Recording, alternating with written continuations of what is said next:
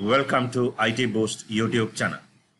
In this video, I am going to show how to create buttons programmatically according to the database records using Visual Studio C# and SQL Server. First, we have to create a table, right? So to create a table, I will open my SQL Server Management Studio. I'm using my Microsoft SQL Server 2014.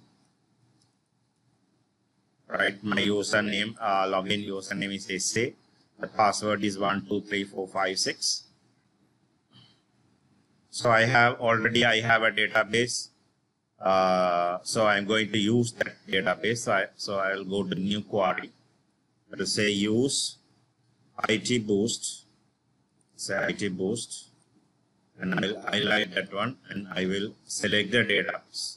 Right. Now we have to create a table. The table, create table, products, ID, it's identity data type, identity. Identity is used for auto increment, starting from 1 and increasing by 1, and its primary key. Product name, right, Vacha 100. Product image, it's an image. So we will create the table. So inside the IT Boost database, I'm going to create the table. So I will type the query, create table products, ID, INT, identity, right, product name, product image. And I'll click execute query, right. The table is created now. Now we can open the SQL Visual Studio. So I will go to all apps and I will go to my Microsoft Visual Studio 2019. I'm using Microsoft Visual Studio 2019, and I'll go to create new project. So easy to choose. I'll select C language, platform Windows, and the project type I will say desktop. Now I will select the Windows Form app.NET framework, and I'll click next. I will give a project name. I will say POS buttons, right? You can give any name.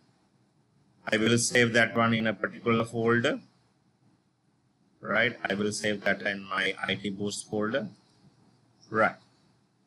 And I'll click create. Right, now we have to make this form, right? There is a form, 2 buttons, right? And these buttons are, we have to dynamically, we have to create programmatically according to the database. So we have these buttons are we have placed by manually. So what I do, I will just a little bit increase the size of the form, right? And I will give a text for the form. I will say POS, and I will add 2 buttons, one button and another button. You can drag or you can double click. Okay.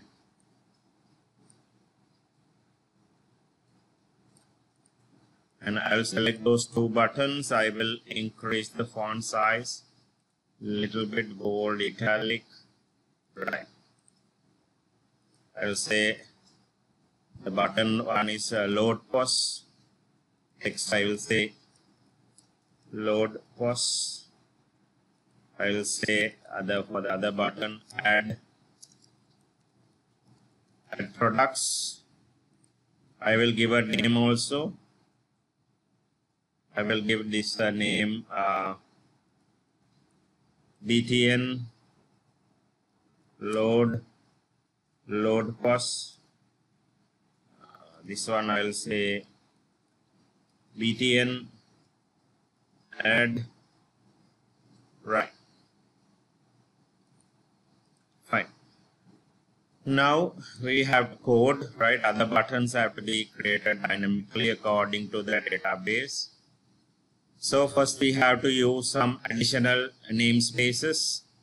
So we have to use the data SQL client, IO for input output, and drawing imaging. So we have to import these library classes. So I will go to view code, and I import the additional 3 library classes using the namespaces, SQL client, IO, and drawing images. Next, we need some global variables. One is for the connection. It's a connection is going to be a string data type. The variable name for the connection strcn equal data source my connection, right? So here I have the connection with me. Here the connection name, right? If you want, here also you can see the connection here. Connection properties. Here you can say my SQL, right? So I explained, you can view my previous other lessons in the video. So you'll get how to make the connection string. Here in my case, Nimalan initial catalog IT boost. This is going to be the database name. The user ID SA in my case. The password is 12345 in my case. So this is a global variable for the database connection. And here this is the variable for the number of buttons. So in a particular row, I'm going to show 5 buttons. 1, 2, 3, 4, 5. So that's why that is the button number of buttons per row. You can, if you want, you can change it, make 6 or 4 or whatever you want. Another variable for the button index to identify it. So we are going to create a button as an array. So we need to identify initially that is 0. This is a variable for positioning y in the y-axis, right? So it's up and down. So it's initially 10, right? So these are the global variables we need. So we will create that global variables. Right, now we have to give a code for button load POS. When the user click on this load POS, right? So we'll see that code a little bit. Because I'm using a try catch method. If there are any exception to handle that one, I'm using the try catch. So I'm using the connection SQL connection CN new SQL connection, the connection string. The parameter is going to be the connection string, that is CN. Opening the connection command, making a command instant command CMD, a new instance. Select all from products. The table name is products. What we made, the table name is products. Order by ID using the connection, right? That is for the command. Right, SQL command, data adapter, say another instance DA using the command, the query. And data set DS data set. For the data fill data set, for the data set we are using the table products. And after that we are INTC counting the table products row count. We are counting the rows. How many rows are there? If there are 10 rows, we have to loop 10 times. Because inside the loop we are going to create the button. So if there are 10 records, we need 10 buttons, right? So that's why we are counting the record rows count in the products table. So according to the rows count, we are going to loop. Here I is equal to 1, I less than or equal to C. C is going to be the count I plus plus. So inside the loop, here we are creating a variable button name for the button name. And this is a byte array, byte blob data, new byte 0, right? I'll explain, right? Byte blob data, right? That is the array variable. Byte, because the image, the product image is going to be saved as a binary form, byte form. So we have to retrieve from that the table products rows I minus 1, right? Because if it is an index, it will start from 0. So the rows is, if it first row is 1, so it should be 0. So if it is 1, I minus 1, 0. If it is 2, 2 minus 1, 1, right? So that is product image. Fetching the product image and assigning to the array variable, byte variable. Button name, string, DS table, product, same as rows, the product name. We don't need to just be, it is a string, straight away string. This is a byte form for the image. And memory stream, using the memory stream, the blob data, we have to use a memory stream to save that one. After that, making a object for a button, each and every time new button. This controls at new button. Button size, new size, the size of the button, I am giving 100, 100. So this is the size of the button. New button image, here new button image, image dot from stream, stm blob data. STM blob data, this is the memory, but we have stored in the memory stream for the button. Button text, the button name. So the button name is going to be the product name in the database. In the database is going to be the product name, is going to be the button name. The size of the font in the button, the size of the font in the button. The color font family, right? This is the size, making a size variable and assigning that variable to the size of button. And this is the color for the font in the button. I am saying a color honeydew, right? Now I am using a if condition, if button index equal to number of buttons, right? So the number of buttons is 5 here. We have defined 5, right, per row 5, right? So if the button index is, so if there are button 5, right, and number of buttons are 5, button index is equal to 1. Y, we are moving Y index, right? So Y is 10 here. It means move to right. So the Y axis is going to be the vertical Y plus new button height. Right, with the new button height, we are giving a space 10. So if the button height is 100, 100 plus Y is already we defined 10. So it will go to the next row. Otherwise, just button index plus 1. Keeping on 5 buttons, adding in the same row, right? If it is greater than 5, it will become to the next row. And defining the location also. New button location, new button, 10 into 1 button index minus 1, right?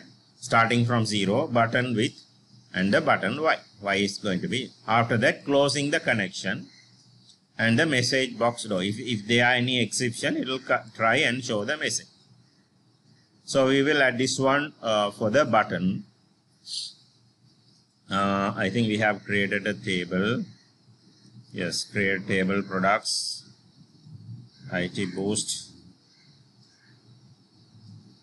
tables.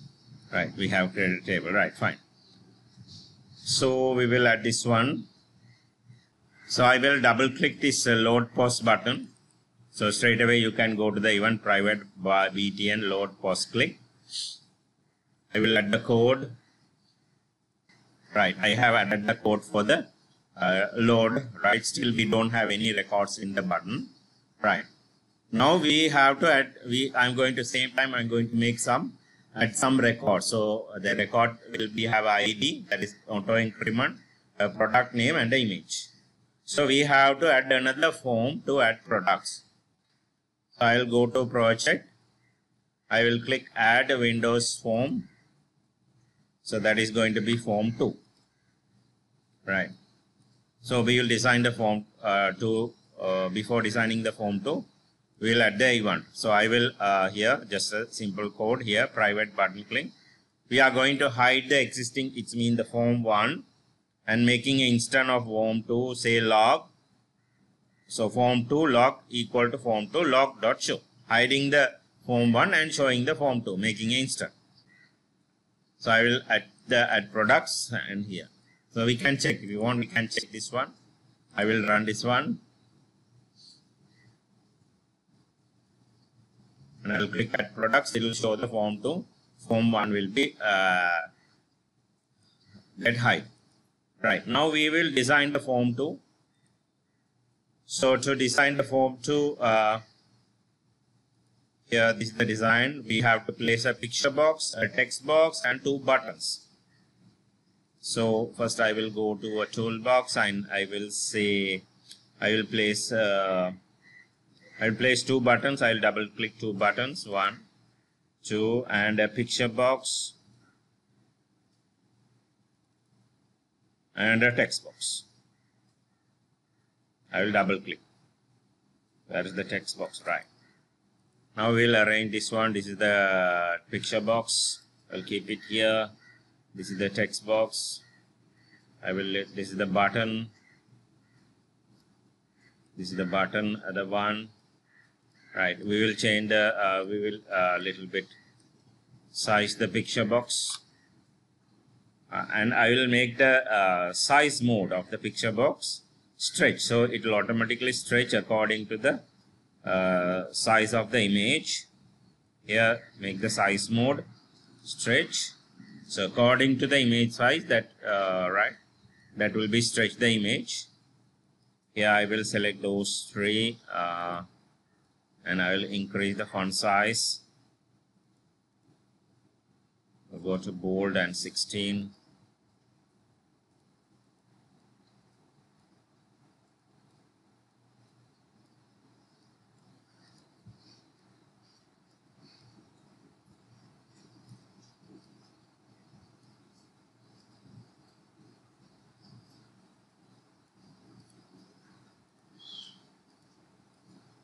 Right.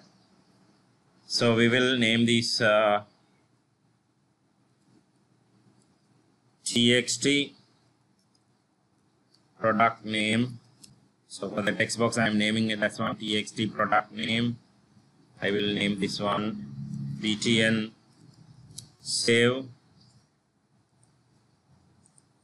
We'll name this btn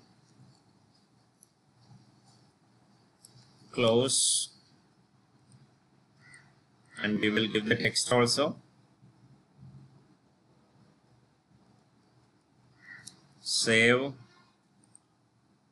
And this one is close. Right. Now we will go to the code. We need these 2 namespaces additionally. Data SQL client and system IO. So I will right click. I will go to the code and I will import the namespaces. Next, we need a global variable, only the connection string. So I will add the connection string also. So that is going to be a global variable connection string. Now we have to create a method, a void method, to insert the file name and the image to the database, right? So the image is going to be inserted in a byte. So here this is the method public void insert with 2 parameters. One is string file name, another one is a byte array image. Using the making a connection instant, opening the connection, using the SQL command, insert into products, product name, product image. The values are going to be at file name, at image, using the connection cn. And the command type, making an instance of command type, is going to be a text.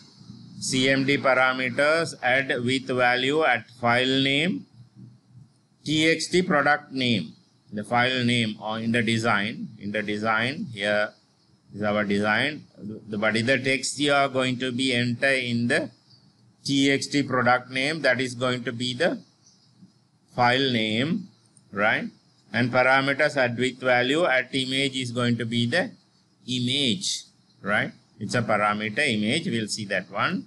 And executing the query. So this is a method to insert the image, right?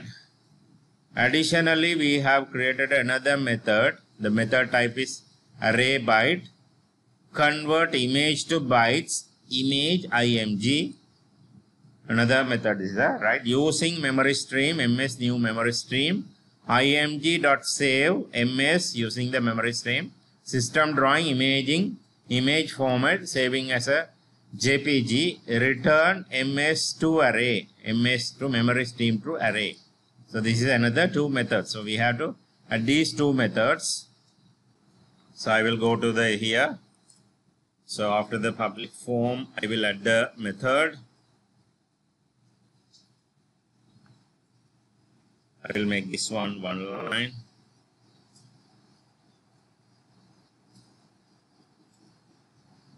Okay. I will add the other method. Right.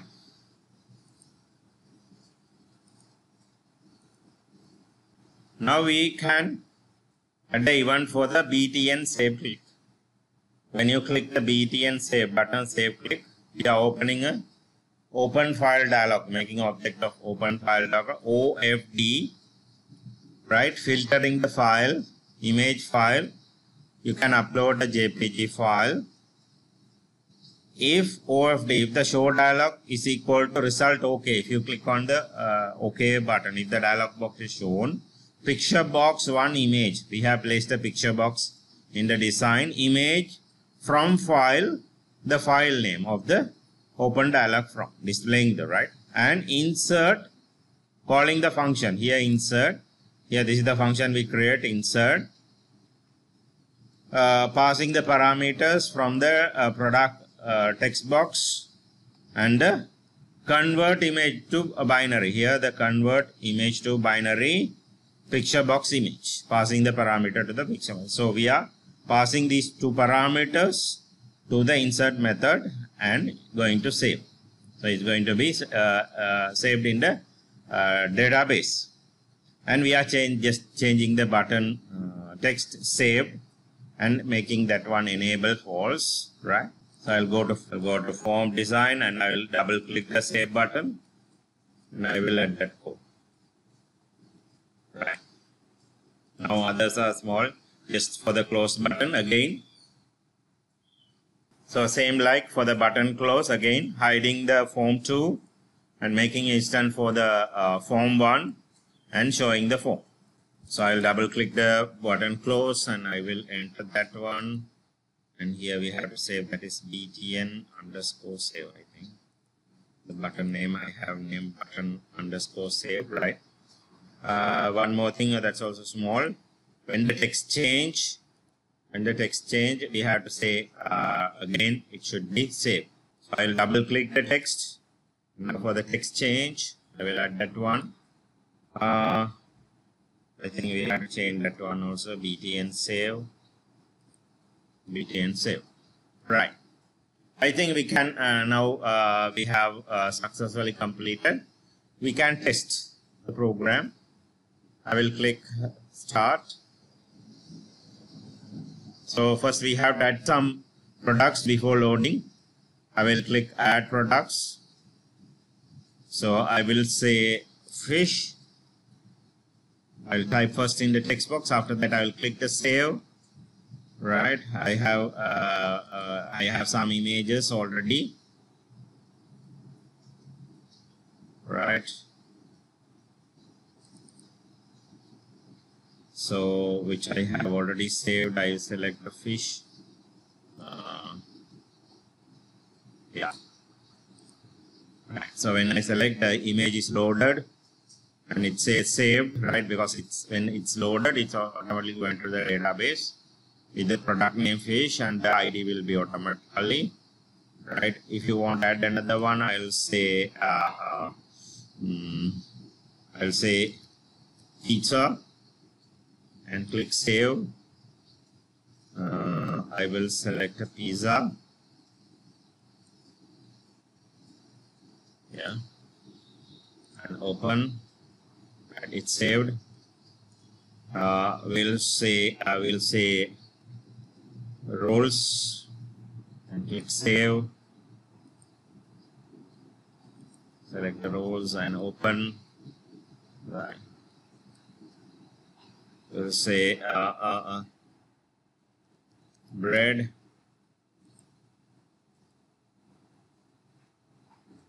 bread. Okay. Now click close and load POS here. Right here the button and the text. Right. You can check the database also. I will select. I'll say select all from products